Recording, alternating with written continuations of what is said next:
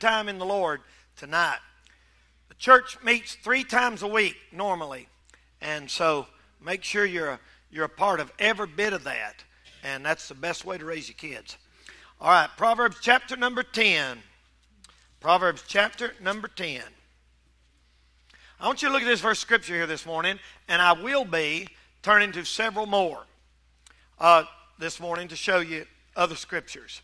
I've actually got 5 little thoughts here to give you, and if you'll listen to me, I'm sure it'll be a help to you. Proverbs chapter number 10. Look at verse number 27. The fear of the Lord prolongeth days, but the years of the wicked shall be shortened. Now, when you read Proverbs, you've got to understand that these Proverbs are not every one of them absolute promises. They are principles. That means, as a general rule, people who fear the Lord live longer, happier lives than people that live wicked, as a general rule. Sometimes God will reach down and take out a dedicated Christian, a young man at a young age. That does happen. That's the exception to the rule. Remember, if there's a general rule, you can always find an exception. The exception don't overthrow the rule. The exception proves the rule, that there is one. Sometimes wicked people, like George Burns, filthy, wicked people, 99 years old, whatever, goes a long time. 99 is not long compared to eternity, but it's long for me and you. And that's the exception. But as a general rule, if you're right with God, your life will be prolonged longer than if you live wicked and in sin. I mean, every time you sin, you're taking time off your life. Deliberately sinning against God, you're shortening. I don't care, I'm having fun. You're going to care when that time gets here. You're going to wish you had more time. Let me see. I'm going to preach this morning on 5 ways to lengthen your life. Now, everybody wants to go to heaven, but nobody wants to die, right? I was witnessing to a drunk one time, and I always think of this. It was a long time ago. I was out on the street, and we was giving out tract, and this guy, his neck was red. He's drunk. You know, you start out little drinking when you're young. When you're old, buddy, that stuff will get you. And he was sitting there, and his neck, bloodshot eyes, and his neck was red. And I gave him, I said, "Here you go, buddy." He said, "I said, here you go. Take this. I'll tell you how to go to heaven. I want to see you in heaven." And he said, "Yeah, I want to go to heaven." I said, "You got to get ready, man." He said, here's what he said. Don't get mad at me. He said, "Everybody wants to go to heaven. Nobody wants to die. I'd like to know how to H I think you're going to get there." That's what he said. I said, "You know, you're right, brother." You can get some of the best doctrine from them old drunks out on the street that you'll ever get anywhere sometime. And everybody wants to go to heaven, but nobody wants to die. Right? That's true. Little boy was in class one day, and the preacher got up, and he told me, he said, "All right, boys, how many of y'all want to go to heaven?" And all of them raised their hands except one little guy. He said, "Johnny, why didn't you raise your hand?" He said, "Oh, I thought you was going to take a load right now." Now, see, we don't want to die. Everybody wants to go to heaven, but nobody wants to die, right? I'm going to use to illustrate, didn't think about this till a minute ago, the message this morning, Miss Dot. All right, Phyllis, would you tell Miss Dot I need her to stand up, please? You're looking at me, grinning. Miss Dot, I didn't know. Stand up, Miss Dot. Miss Dot, me and her grew up together. She, yesterday, celebrated her birthday. Was it yesterday? And I didn't even know it, and I'm sorry. I didn't know it till this morning. That's Brother Wayne's birthday. She looks a lot younger than you do, Brother Wayne. I'm just messing with you. Brother Wayne, his birthday was yesterday. He just turned 75. Yesterday, Miss Dot was 91. 91. Listen, she never misses a service. She works in the garden, uses a weed eater, and she's going to come over and do some work for me this summer. Nah, I love her. She's been like a mother to me. I'm telling you. And I've known Miss Dot 35 years, and she's been that way ever since I've known her. Now look, y'all, she's done something right. Amen? Listen, you hope you can use a weed eater when you're 91. I mean, 81, 71. Some of y'all done cooped out at 45. Still can't do nothing. And now listen, she must have done something right. So I'm going to tell you, I'm going to show you from the Bible. Preacher, how can I live? I want to see my kids. I want to see my grandkids. I want to see my great-grand. I want to see them grow up. I want to see what we all do. Here's your best shot at it. Ready? Here's your best shot. Number one, in the Bible, Exodus chapter 20 and verse 12. If you want to turn to it, hurry. I'll read it, and I'm going to hurry along. Honor thy father and thy mother, that thy days may be long upon the earth, which the Lord thy God giveth. That's the only commandment out of the 10 that has a promise tacked on to it. God said, if you'll honor thy father and thy mother, your days would be long on the earth. I am a firm believer that kids, we're living in a generation of kids. Lord have mercy. I mean, it's just, have you seen? I don't ever watch Dr. Phil and stuff. I can't stand stuff like that. I can't stand it. Both sides are wrong. And you want to just shake them and say, listen, this is what the Bible said. And they're on there arguing, and neither one of them knows what they're talking about. But have you seen some of the brats that they'll put on there? Lord, they'll put a little old girl on there. She's about 14, and she got on more makeup than Tammy Faye had in her lifetime. And she was saying like that, popping that chewing out like that, and showing her about her whole body. And said, my mama tries to tell me what to do. It's none of her business. It's blah, blah, I'll do what I want to. I cuss my daddy. I'll slap my mama. And I thought, boy, I tell you, I wouldn't have cussed my daddy but one time. Amen. One time. If I woke up the next few days, I'd tell him I was sorry. I was scared to death to say something like that to my daddy. I mean, years ago, people grew up and they respected and honored the parent. Now, I understand that some of you have had parents that are not what they're supposed to be. I understand that. Sometimes you have abusive parents. Sometimes you have parents that desert you and stuff, and I got that. I understand that.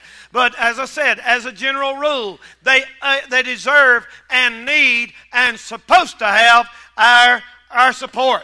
I heard about this boy not too long ago. His mother was needing some wood, and she was about 75 years old, and she's needing some wood, and called around because it's getting cold. She burned wood.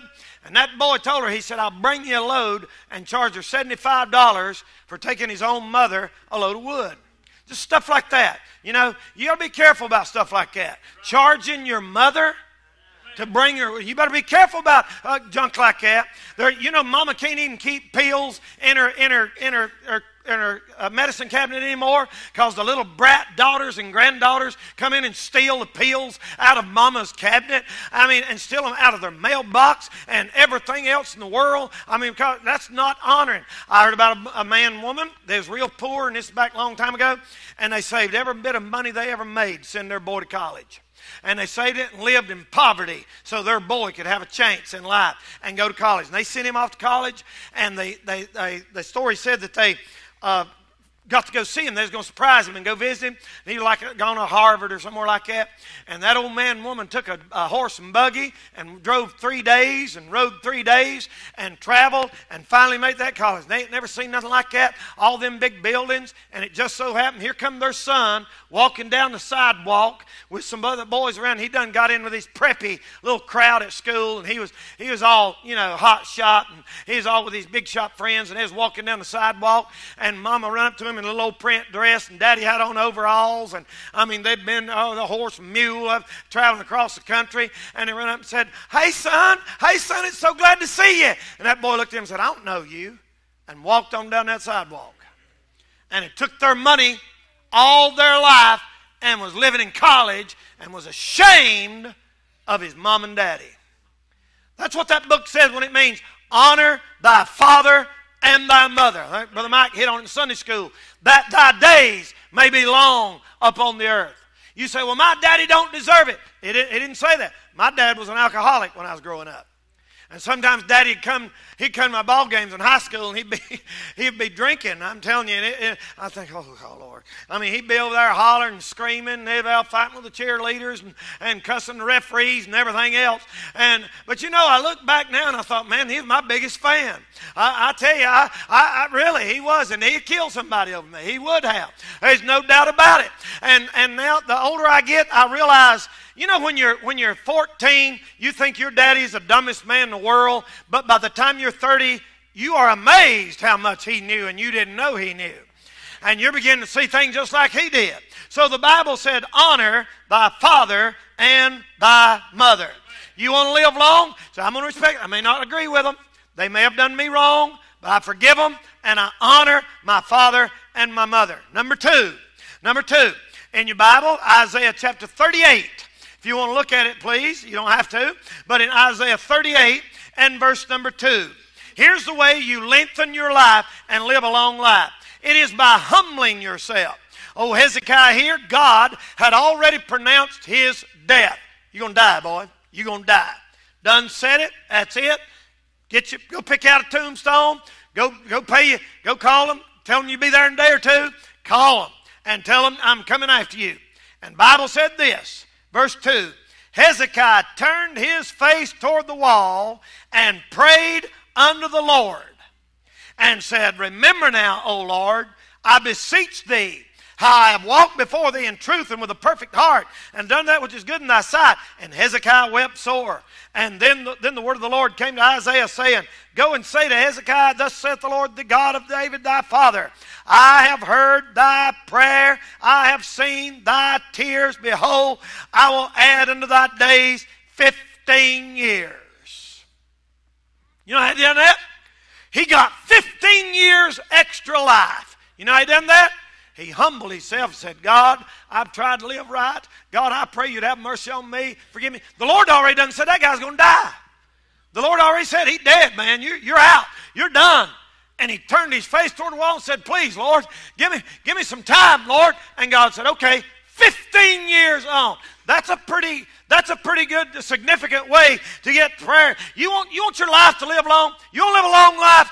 Honor God. Stay humble. Stay humble, y'all. You know, in the Army, they say there's 3 orders when you're in combat. Order 1, get down. Order 2, stay down. Order 3, don't get up. That's it. That's it. You don't want to fight in combat? Get down, stay down, don't get up.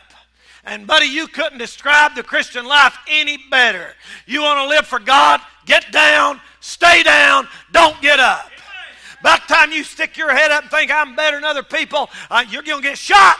About the time you think, well, I'm more righteous, I've got it together, I've got it all figured out, bam, you're going down. Pride goes before destruction, a haughty spirit before a fall. Somebody asked me not long ago, they said, well, don't you want your sermons on any? I don't want my name on YouTube. I don't want to be in the newspaper. I don't want to be on TV. Leave it alone. No publicity, none. No, I'm done. I had that stuff, and it ain't what it's cracked up to be. You better stay humble. You better stay low. You better say, Lord, it don't matter if nobody ever knows my name. I want to be right with you when I lay down at night. That's the best way to live a long life. Best way. And that is honoring and humbling yourself. Number 3. Let me give you another way to live a long life. And that is Deuteronomy 25. Let's look at Deuteronomy 25 right quick this morning. And if you would please, here's another verse. Unusual thought here. Deuteronomy 25:15. The Bible said, but thou shalt have a perfect and just weight. That's not talking about how much you weigh. Although that might help you too. A perfect and just measure shalt thou have, that thy days may be lengthened in the land which the Lord thy God giveth thee. Now, what does that say? That verse said if you'll treat people right and be honest in your dealings with people, it'll add years to your life. You want that in plain old redneck language we use around here? If you're a crook, bad things are going to happen to you, and you ain't going to get to live out your full potential. You ever met somebody, everybody in town knows him? He's a crook. He's a crook. He's a crook. Cheat everybody. You know what you need to learn how to do? You need to learn how to say, hey, you know what? This isn't right. It's not right for me to cheat you. It is not right for you to cheat somebody else. Are you listening? You know what my mom always said? Mom said, Danny, treat people the way you want them to be treated. That means this. If a man gets out of the car in front of me and drops a $100 bill, and he's walking into Walmart, I got one or two choices. I can say, I know how I'd want to be treated. If it was my wallet, amen? Well, I mean, if you dropped $100, don't it make you feel good and say, here, sir, you dropped this. You said, ha. I know some of y'all in here. You'd grab it and say, oh, my favorite verse. Finders, keepers, losers, weepers. That ain't the Bible. But you think it is. No.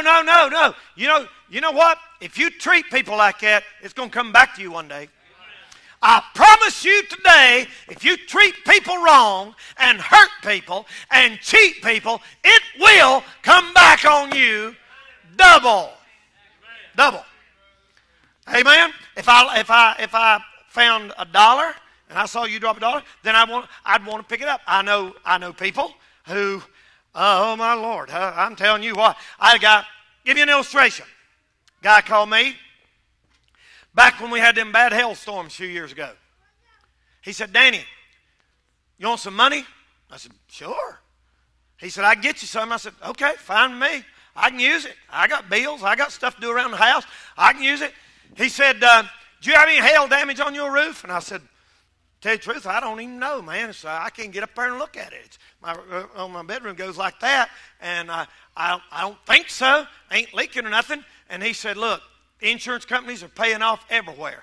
Remember a few years ago when they were doing it? He said, insurance companies paying off everywhere. He said, all you got to do is get an adjuster to come out here and look at your roof. If it's got a dent in it, if it's got a crack in it, he said, they'll give you, I think he said like $10,000, something like that, put you on a new roof. And he said, I can get it done for you and we'll split the money. And I said, man, I'll tell you, and I like this guy. He's my buddy. And I said, honest to goodness, that sounds crooked. I said, I ain't trying to be self-righteous or nothing, but something ain't right about that. He said, no. There ain't nothing wrong with that. He said, that's why we pay insurance. He said, you paid it all in. Now, if you're not careful, you will develop a crook mentality, which makes you think I can cheat the insurance company because I must got to pay them so much. Now, look up here. I'll tell you when to bow your head. Everybody look at me. Put your heads up. I've been looking at people a long time. You're going, don't cheat people. You say, well, Brother Danny, they're rich and they'd never miss it. That may be true, but you got to live with it. You got to live with it. You got to live with it. I mean, don't lie to get money.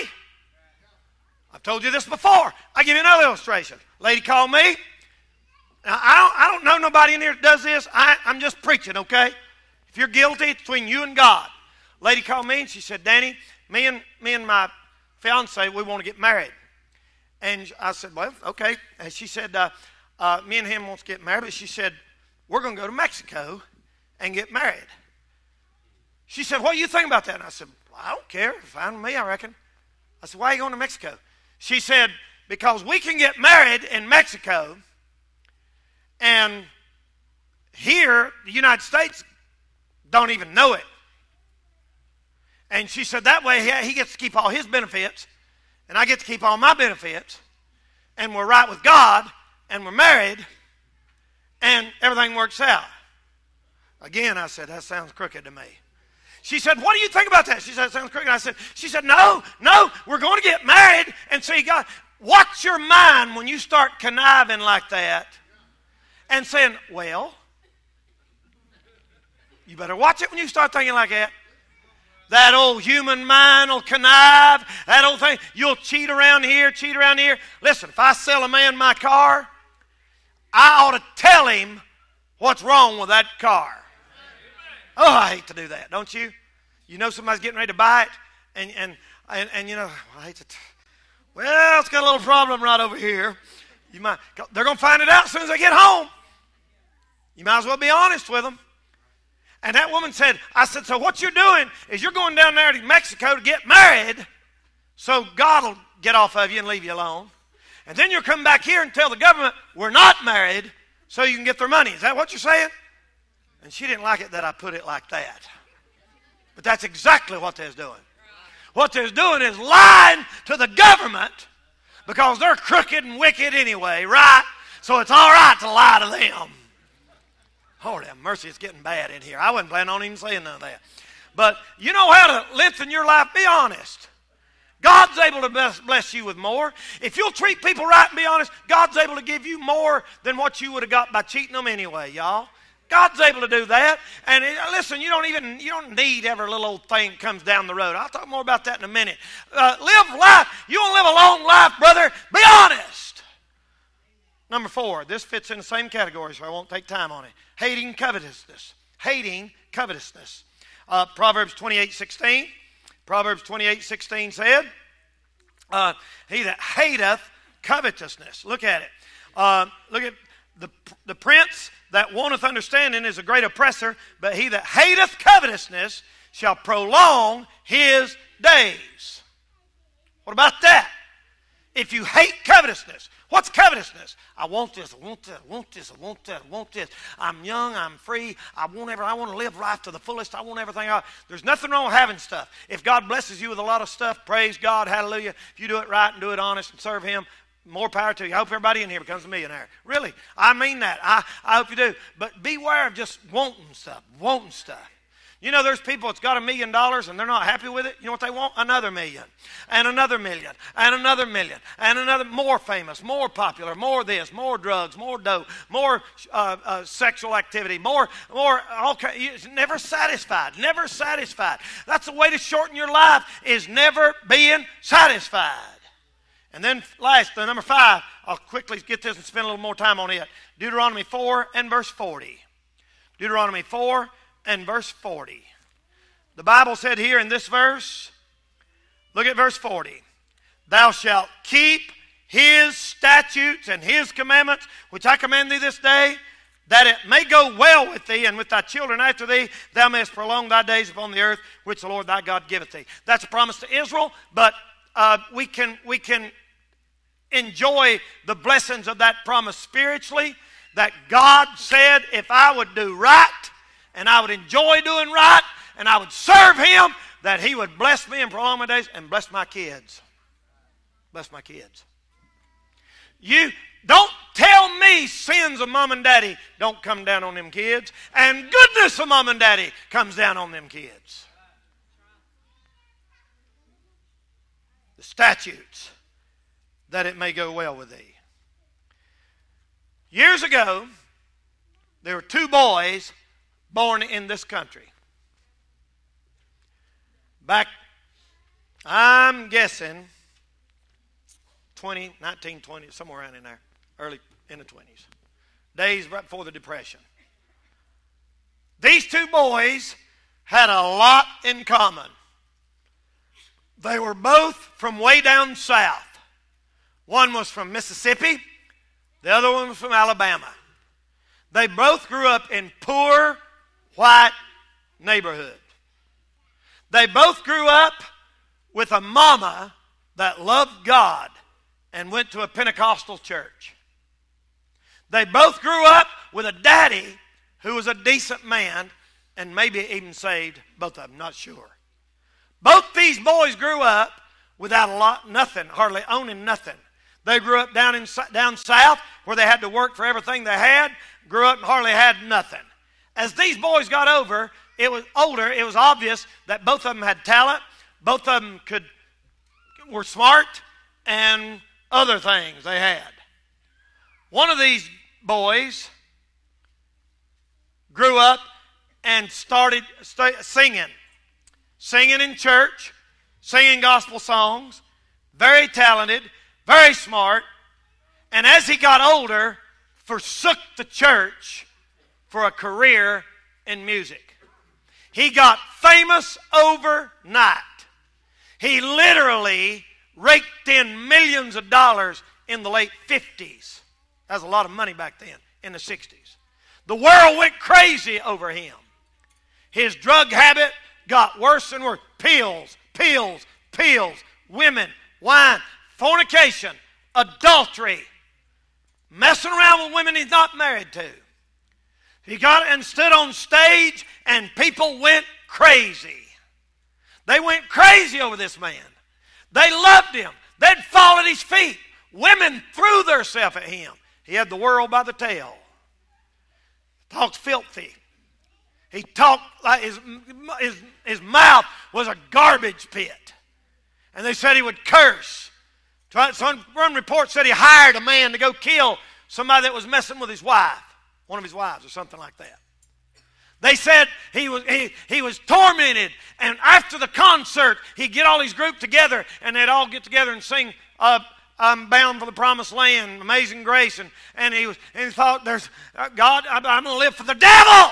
And got on stage and gyrated and polluted a whole generation of young men and women.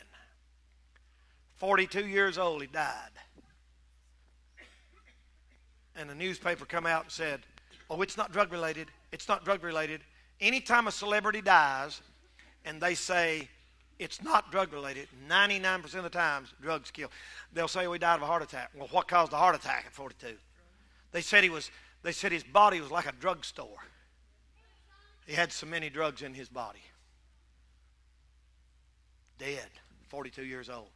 Blew it, man. Blew it. More talent than all of us been here put together. Good looking. The other boy got saved when he was 5 years old. Mama took him to a Methodist church. By the time he was 10, he was preaching. Preaching.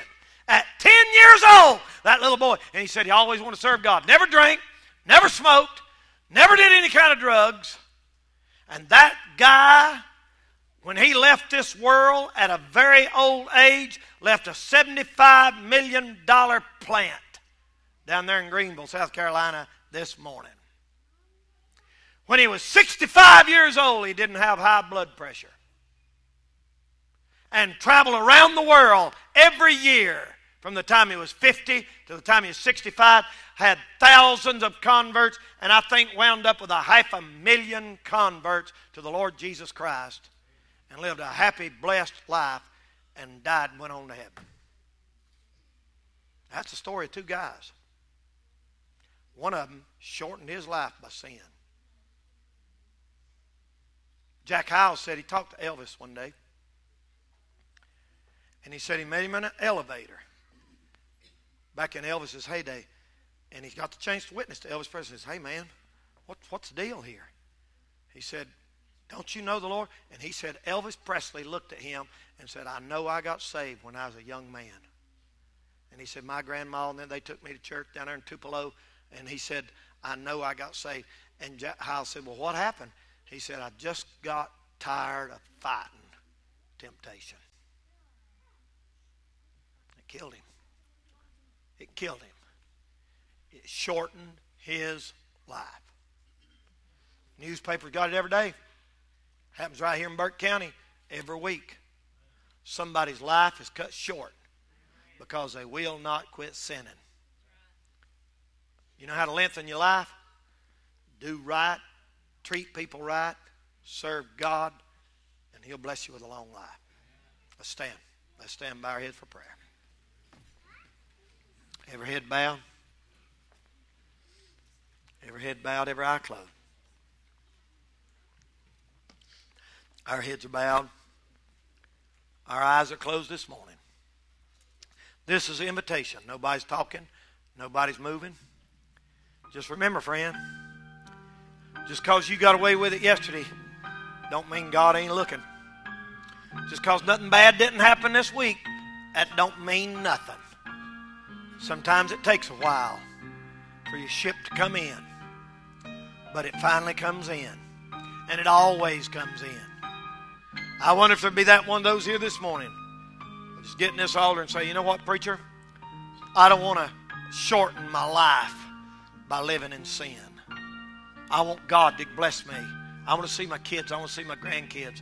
I want to see my family. I want to get a chance to do something for God. Just slip out. Come on down here and let's pray. Come on down here and just get down on your knees and let's pray. Some's coming. Others are coming. Y'all come pray with this young man over here. Others are coming this morning. Just get out and say, this is the invitation. This is the invitation. Come on right now. Come on right now. Amen. Trust the Lord right now, friend. Trust the Lord right now. Just get down here on your knees. Say, oh, dear Lord, I know I'm wrong. God, I want to do right. And I'm confessing all of my sin. Everything I've done wrong, God, I want to make it right. I want to make it right this morning. Oh, God, help us. Father, I pray right now the Holy Spirit would do what we cannot do. Lord, I can't convict the person. I can't do it. God, I'm begging you to do it. I'm asking you to touch every heart here this morning. Do what ought to be done. Have your way in our life. God, bless all these on the altar this morning. Bless these that are here this morning. People I don't even know. I pray you touch every single heart here today. Dear God, do something this morning in the lives and hearts of people as we leave this place. Lord, let us walk out of here knowing where we stand with you. Our heads are still bowed. People still praying this morning. I wonder how it is with you this morning, friend. Hey, we'll wait just a few seconds. We'll wait just a few seconds. You need to come. Mama, daddy, wife, husband, you need to come right now. Be a good time just slide out of your seat and make your way down here. Make your way down here and say, all right, Lord, I'm gonna quit fooling around. You've been sneaking around doing something wrong. Good time to get it fixed. Good time to get it right. Good time to get it right. Good time to get it right. Good time to get it right. If you hold on to it, it'll kill you before it's over with. Bob Jones Sr. left it alone. Elvis played with it. Sure did. Father, I pray right now in Jesus' name, Holy Spirit, take these words and burn them in somebody's heart today. Lord, don't let them be able to get away from it. They get their heart right with you. In Jesus' name we pray him for his sake. Amen. These are still praying. We'll wait just a few seconds. She's playing softly. Amen. While these are praying this morning, don't forget, service tonight, 6 o'clock. You come back and bring somebody with you. I've got